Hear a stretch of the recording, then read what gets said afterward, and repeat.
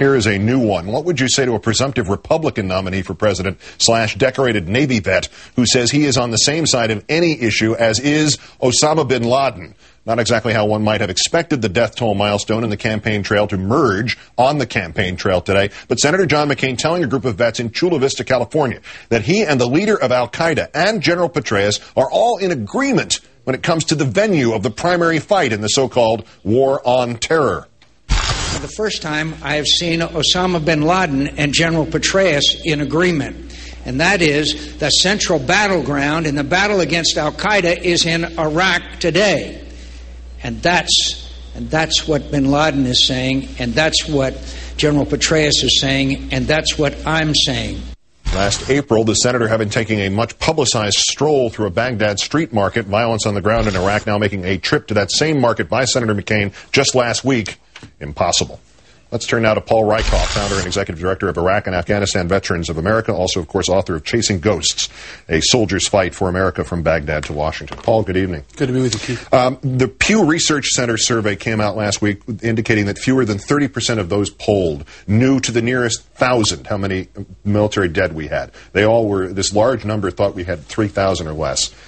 This has not yet resonated again as it was perhaps last year in the early stages of the presidential campaign, but flatly, how many more men and women are going to die in Iraq depends on whether a Democrat or the Republican wins in November. Do you think there's going to be a point at which that becomes clear to the public? I hope so, but the public's got to pay attention. And the reality is that right now, the American public and large parts of the news media are tuning out of Iraq entirely. The news coverage of Iraq last month was down to 3% of the overall news coverage compared to about 15% last year. So Americans are tuning out of the war, and the media, it appears, can't walk and chew bubblegum at the same time. They've got to cover the economy and they've got to cover the presidential races, but they've compromised coverage of the war in its place. So I think we need continually to focus on the war, on veterans issues, on this entire human cost of the war throughout the entire campaign going forward. What Senator McCain had to say today would, I think, under other circumstances, have gotten sort of the lightning rod attention that anything Senator Clinton had said, or Pastor Wright, or anybody else in a deader spot in the political campaign. Could that be turned into a Democratic ad waiting to happen? An issue on which John McCain, Osama bin Laden, and General David Petraeus all agree?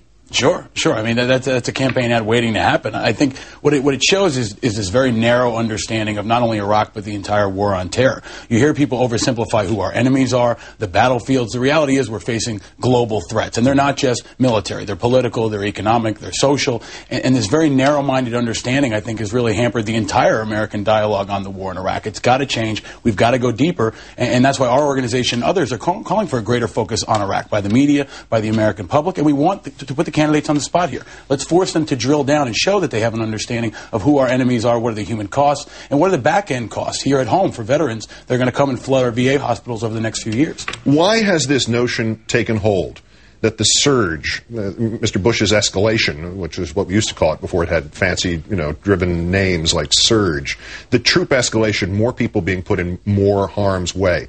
Where did this notion come from that it has been a success? Why did it take hold? Because there have been incremental violence decreases over the last few months, few weeks, and we have, again, a narrow understanding. We assume that there's only military ways of evaluating success or lack of in Iraq. So the social lack of success, the fact that we can't get water running, we can't get electrical grids working, we can't get people back in school, that's not really in the understanding of Iraq. It's this very simple analysis, black and white, about troop numbers, killed in action, and what's happening in Iraq. We need a much more robust, much deeper and broader understanding of what's happening in Iraq. The 4,000 figure, let me leave you with that. The Agence France-Presse calculated that 97% of those 4,000 have come since the White House declared mission accomplished. Could the argument not be made, as we think about the somber nature of that number, that round number, that mission was accomplished as of May 1st, 2003, and that 97% of these men and women have, in fact, died in vain?